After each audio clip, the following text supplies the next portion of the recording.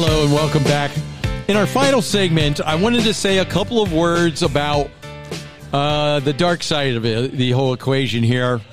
A lot of people are coming forward and talking about what happens after the election.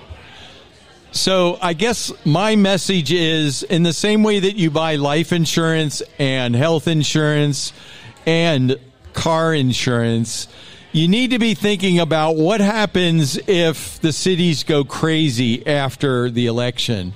What happens if they try to start shutting things down? What happens when 20 million illegal aliens that have never been vetted start to think that they're going to get deported? I do not think they're going to go quietly into this good night. So what I would suggest, make sure you have water. Make sure you have friends that you know you can rely on if all of it hits the fan. I'm not saying it will. I think it's going to be something crazy, but hopefully it's only in the cities. But unfortunately, we live pretty close to one of those blue dots on the screen, city of Cincinnati. So there is going to be crazy stuff happening there, I think. So be prepared.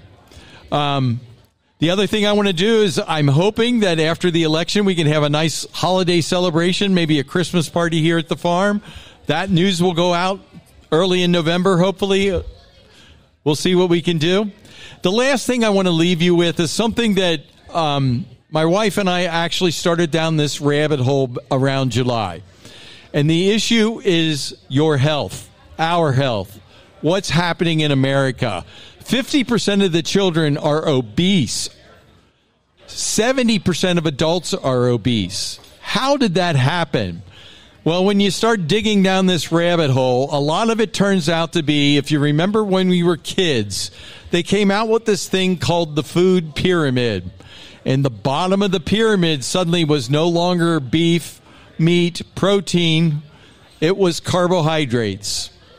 The reason it was carbohydrates is because the owners of General Mills, Quaker Oats, all of the food companies paid the money to put them at the bottom of the pyramid. And I hate to tell you, most of what's at the bottom of the pyramid is pure poison to your system. We're going to start exploring that. So I just want to tell you to be ready in January, February.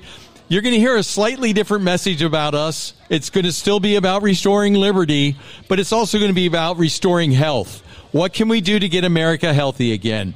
So I just wanted to leave you with that. Stay tuned. Please stay involved in the races. What's going on here tonight, you can't see it on the podcast here. People are eating and filling out postcards. Thank you so much for working. We've already got about 300 of them back tonight. We will get those out.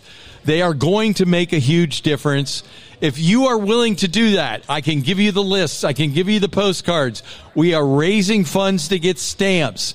So if you can't do anything, please go to restoreliberty.us/donate and give us money for stamps. Literally, I guarantee you that is what they're going for.